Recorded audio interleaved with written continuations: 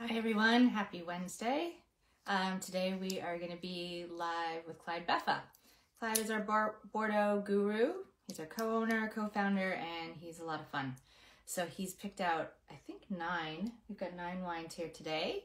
And surprisingly for Clyde, they're all young. I think the oldest we've got here is 2015.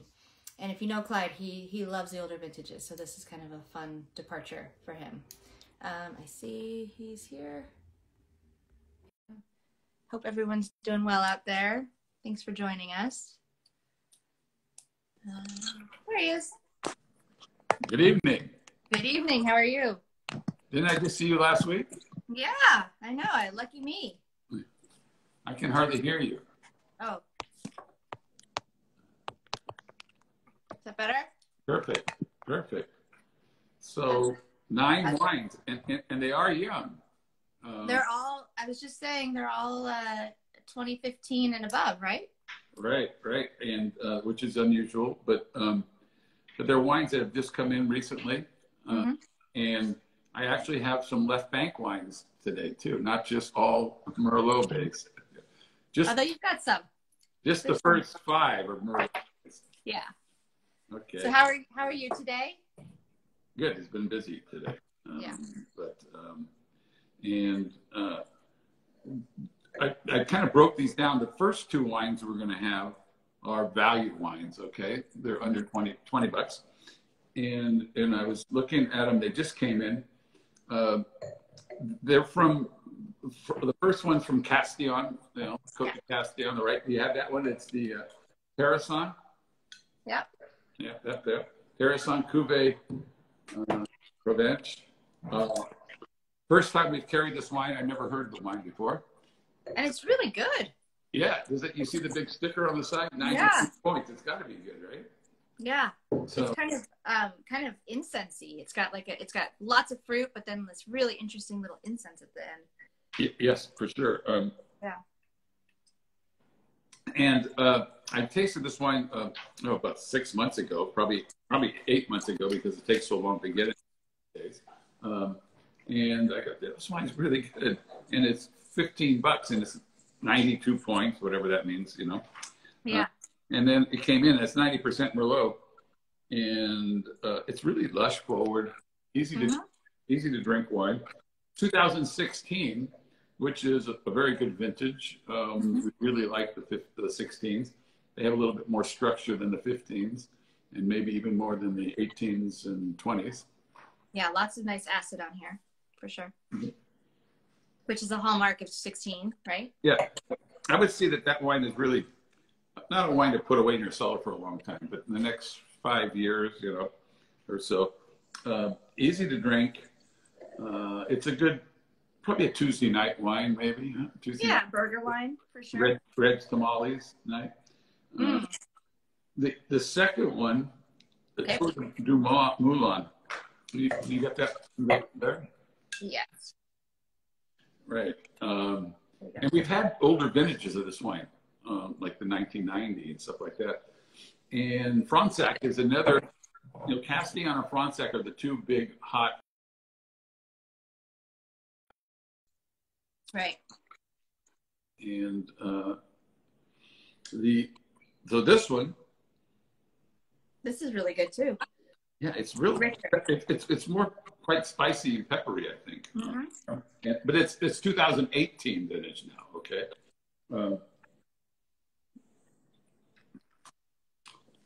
Very spicy. I get some chocolate notes to it at the end too, and lots of ripe fruit. It's really rich. I mean, this one's only $19.99, so that's a lot of wine for $19.99. And this wine probably you can drink it now if you want to open it ahead of time a little bit, or have it with something like a stew. Beef stew. It'd be great with a stew. Right now, the wine is still showing a little bit of tannin in the back, but you know it's 18. It just got here, so it's baby. I would probably decant this. Well, yeah, you could decant it. It'll be fine. Yeah. Decant, not decant. There's big questions on that. I'm using my Coravan here, Mm-hmm. and hopefully it won't run out of juice halfway through the thing. Mine ran out of juice, so I had to open them. But c'est la vie. So this is number 3, the Beau Soleil. Yeah, Beau Soleil. Now, the thing about this wine is nobody's ever heard of the property. Didn't we taste this on an Instagram Live a while ago? And wasn't that how you decided to take them in? The same vintage? No, it wasn't 15. I don't remember the vintage, but I think this was the one where we sort of. Really? Maybe. You remember, you're much younger than I can't remember that much. You've got a pretty good memory. Just for old wine. It's true. And birth years. Mm-hmm. We had some I remember we had an episode. Good birth year wines last week at the little Peruvian restaurant. Yeah, we had some amazing wines. And so what we're doing here is, these are both right bank. And this is Beau Soleil, like you said, Beau Soleil. It's a small property in Pomerol that we've only carried like a few vintages of. And, you know, I've never seen where it is or anything. Bordeaux, everybody knows about Bordeaux, especially if you're with K&L, because Elaine Garçon-Levesque comes and visits frequently to the stores, and that's the second one. But Beau Soleil is Pomerol. And both of these wines are 15s. The thing about right bank 15s, they're very soft and fruity and forward. We'll see how they are. I did taste a couple of these wines last night just to see how they were doing, and they showed well. But the Beau Soleil, it's only $29.99, and that's not very expensive for Pomerol. The 15 vintage in Pomerol's always vintages. Every year is good vintage for Pomerol. It's a small area, but real plummy in the nose that I get. And a lot of texture. Got 93 to 95 points from our buddy James Suckling. Mm-hmm. It's got a lot of body, a lot of sort of an herbal finish. Yeah, I don't think it's. He says it's very muscular. I think the wine's pretty soft and easy to drink. Now it'll go for a long time, but I think it's pretty typical 2015. And like I said, for $30, it's hard to find Pomerols for $30 when the next door neighbor here is probably $300. Yeah. Yeah, this is great. And it's got a lot of red fruit, really still very primary and young and bright. It does have lots of red fruit in it also, which is odd, but what's the blend in it? Did they say? Nope. 95% Merlot, and it's only a 4-hectare property. So, compared to the last wine we'll have is Meyney, that's 51 hectares, one piece. Yeah. But the Beau Soleil, nice, easy drinking Cabernet Franc, there's only 5%. So it seems like it has more Cabernet Franc to me. But, yeah, you get the herbal notes to it on the end. But I think this would be good with a steak, a weeknight steak. Yeah, we can graduate up to Wednesday nights with this. This is like tonight, okay? Tonight, yeah, or wine Wednesday. I'm having pork chops tonight, so they'll be all right with pork chops. Yeah. We're having pizza tonight, but You have any what? Pizza. Oh. When I do these, I send the kids out for pizza with my husband. Okay. Get them out of the house. We don't have a pizza parlor near our house. We're out. That's too bad. We're in the middle of nowhere. So, okay, now Bordeaux, which is, how many vintages we must have tasted on these Instagrams? 8 vintages of Bordeaux. And they're all good. Yeah, and 4 and 1 and 06 and this is 15 and 16. 2 very different style wines. I think you'll see. But so I don't have 15. I don't know if you got my note. I have 16 and then the rum. Yeah, right. You know what? You didn't have the 15 there. It's the same label as the 16. They just changed one. Yeah. And it's the same cepage, about 80-20. 20 Cabernet Franc. But it's funny because you know the 16, but you're not tasting the 15. The 15 is much softer, easier to drink, very silky, and the Cabernet Franc really shows through here because it's almost a red, like you were saying, like previous wine. It's a red rose, red fruit. Usually you associate, you know, the right bank with more black fruit, blackberries and stuff like that. But this one, 16 definitely has that. I'm not. Yeah. For sure. It's that black fruit. Yeah, that one has the black fruit, but this one has the red fruit, and it's softer and easier to drink.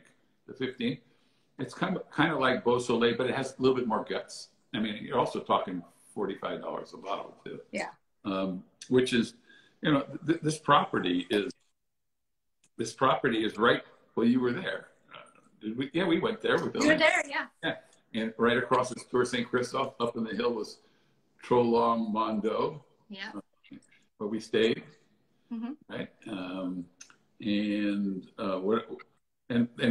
right over the hill, and so it's a good area, and they've done a really great job. Her husband has done well with all the different wines, Boessia and stuff. Yeah, and she was great. She was such a lovely personality. We should bring her back when we can do such things. Yeah. I don't know what's happening with we're supposed to be doing the UGC.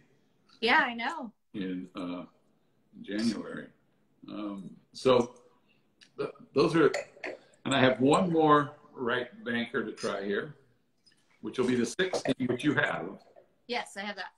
Same label, 16, Barde O. Like I said, now 16 vintage in general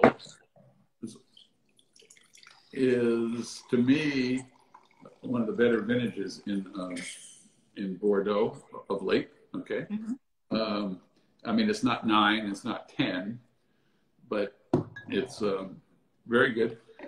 I kind of like the 16s, maybe a little bit better than 19s, or you know. But this wine, like you're saying, it's black fruit, right?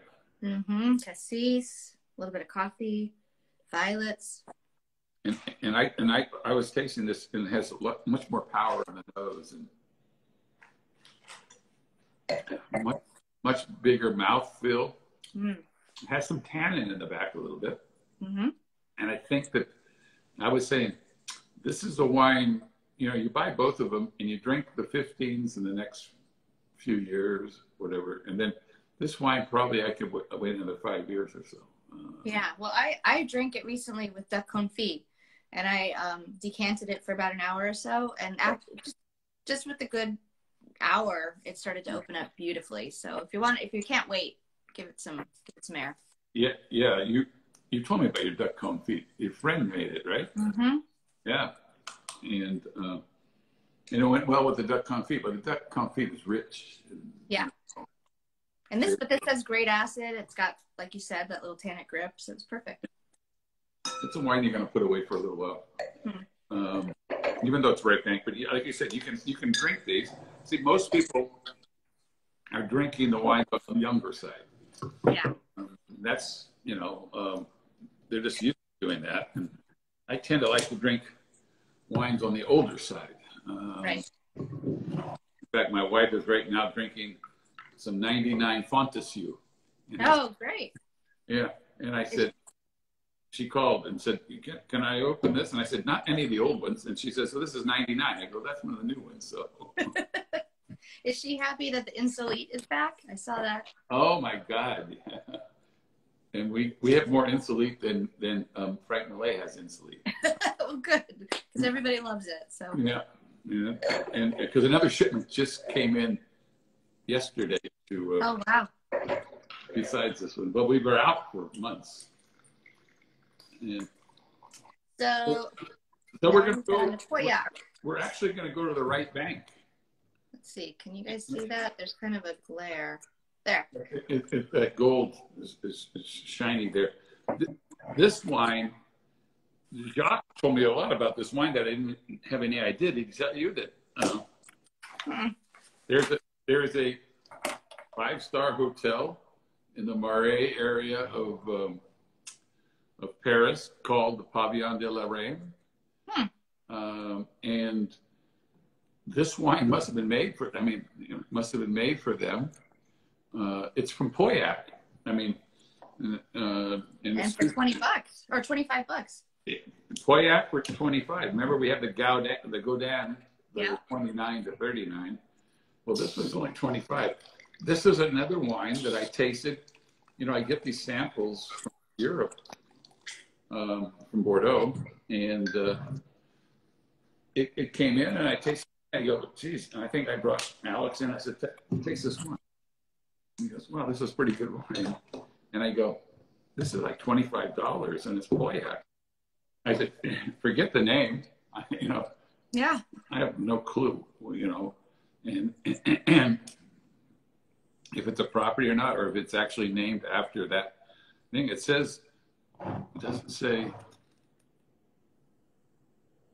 Oh, it says Grand Bon, big deal. Okay, but when we tasted the wine, and remember we tasted it down there last week, I think. Yeah, and it's actually showing. It's showing even better now because I've had it open for about an hour. So at first it was really a lot of bright cranberry, but now you get the minerally and the deeper fruit and some spice. It's really nice. What a wonderful nose. Yeah.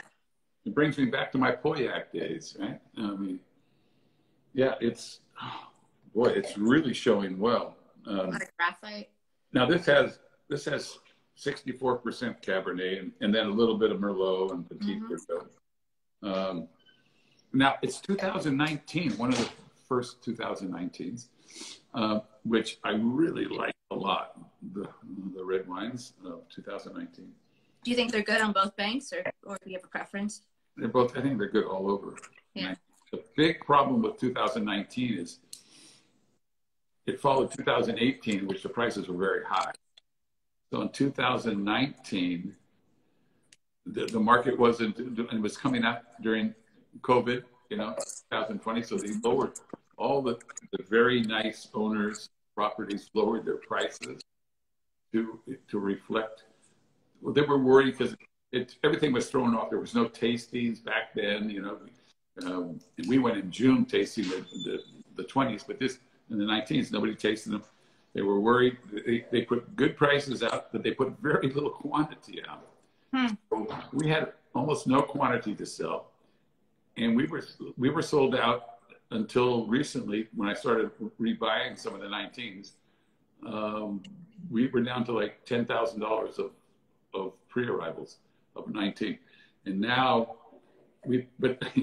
now that COVID thing has kind of passed, and all of a sudden the prices are going sky high. And oh no.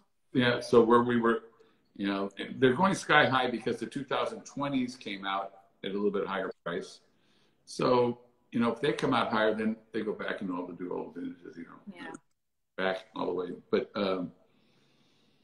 you can still get there's some great buys. If anybody bought the 2019s on Premier of the big names, you got a deal because the prices are like 30 to 40% higher on some of the wines. And we're just starting to bring them out. We were really focusing right now on the 2018s a little bit because those were the wines that scored at James Suckman and Janice Anson, and they scored Chandelier, Lieva Pofferet. Ciron 18 got $1 wine of the year in was it Wine Enthusiast or something like that. That's amazing, for a wine that's $39. Yeah. Well, we tasted all the 18s last week, and they were tasting great. I think it's just it's an accessible vintage, right? And it's easy to drink, sweet, lovely. Yeah. But this is a very good wine. This Pavillon. Yeah, it really is. It has so much sweetness and richness, and it has a little bit of the Pauillac grip and everything. There's some graphite in here too. I get graphite for sure. The minerality. There's a lot of structure, but sweet fruit. And boy, this wine, you really want to take it home and drink it right now, but it's still got a little tannin in that. I'm sky high on this wine, but I can't tell you much about it because I'll have to go to the hotel and stay at the hotel to see There you go. if it's worth it, you know. It won't be the Obasan, but it's not too far away, you know. Well, I love this next one. And it's we're back to home now. Cantermerle. Yeah. One of our favorites since 1949. And 18, like we said, is just drinking so well right out of the gate. Yeah. Now, Cantermerle was a Cordier product for years, exclusive, and it is not now. It's one of the last ones that they let go. It is that 100-acre block that they've been making such great wines ever since Philippe and Reine came and started making the wines really back in the like 2001, 2002, somewhere in that way. And he makes year after year, he makes really good wines.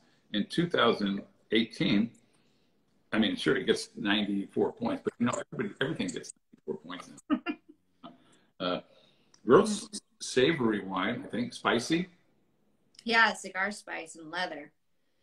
But lots of sweet fruit, too. A little bit of tannin on the back. This is one of those 18s that you're going to have to put away for a little while. A little bit of the iron.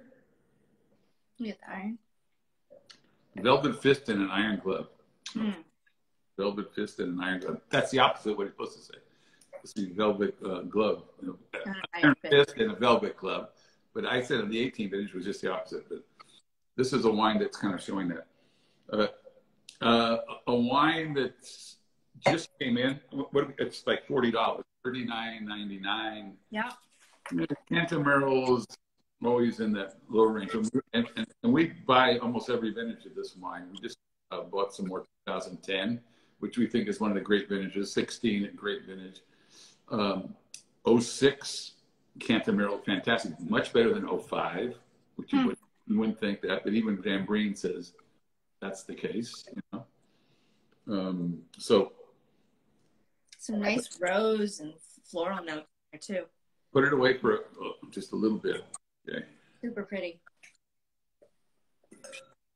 Okay, so that was another 18 we've got now. Now we're going over to the north a little more.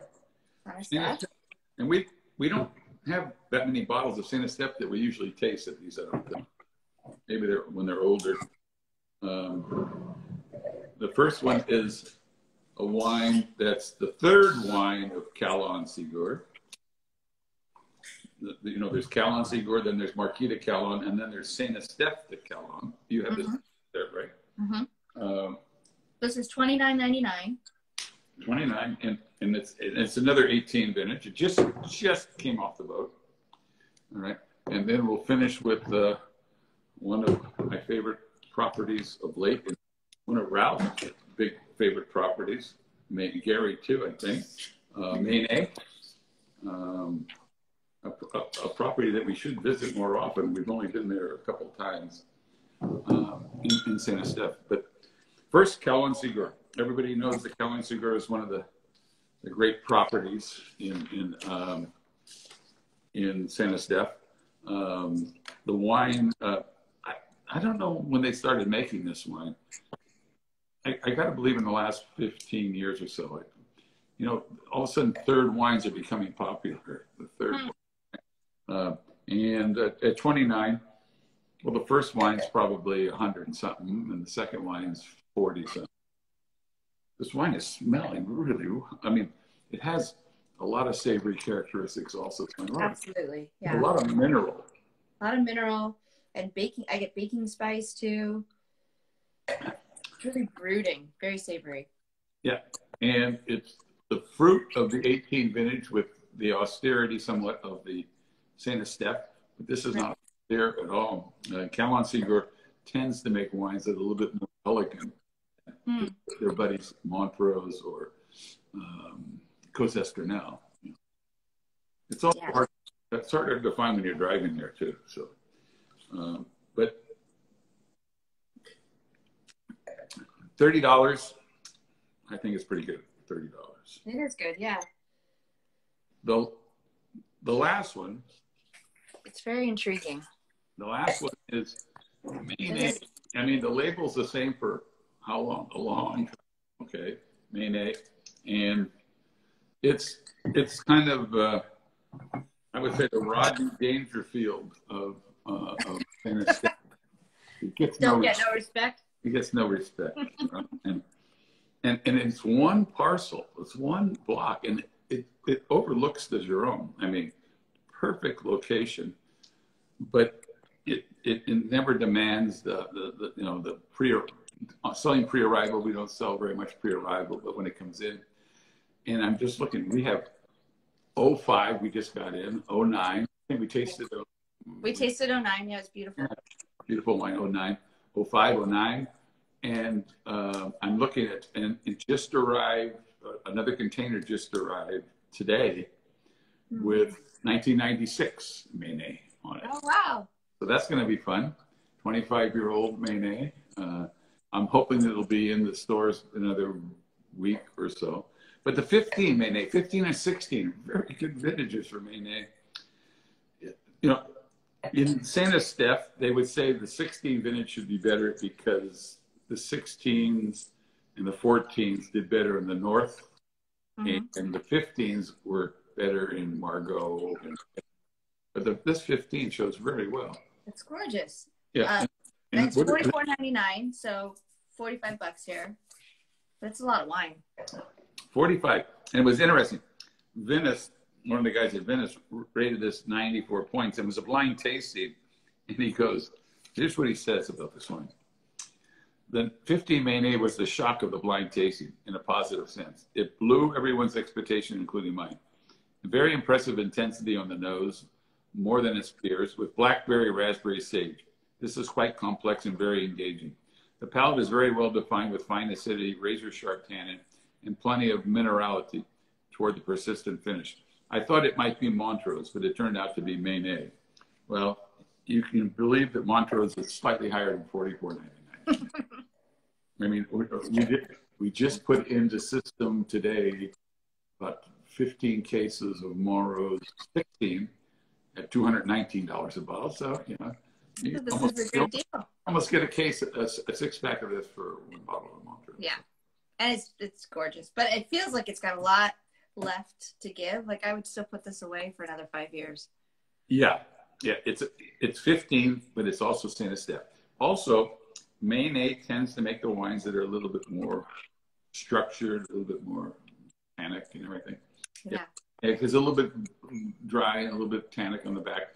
I mean, if you're gonna drink this now, you got to really double decant it.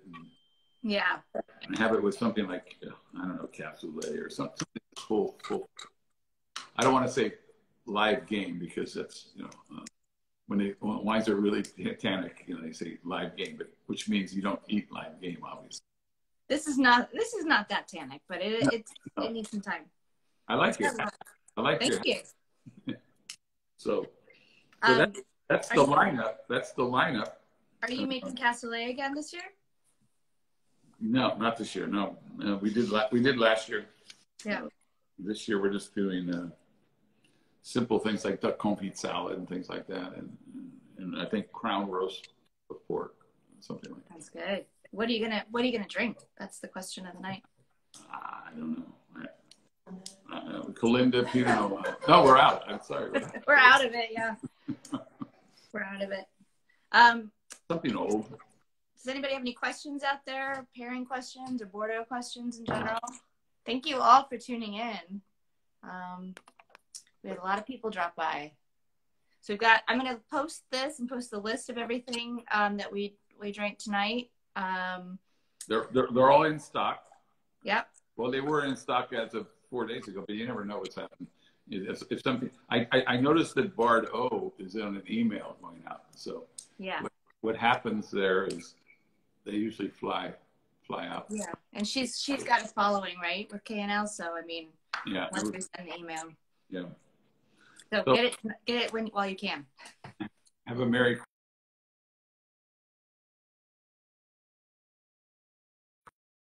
I'm feeling festive. Okay, bye. Merry Christmas. Bye. Merry Christmas.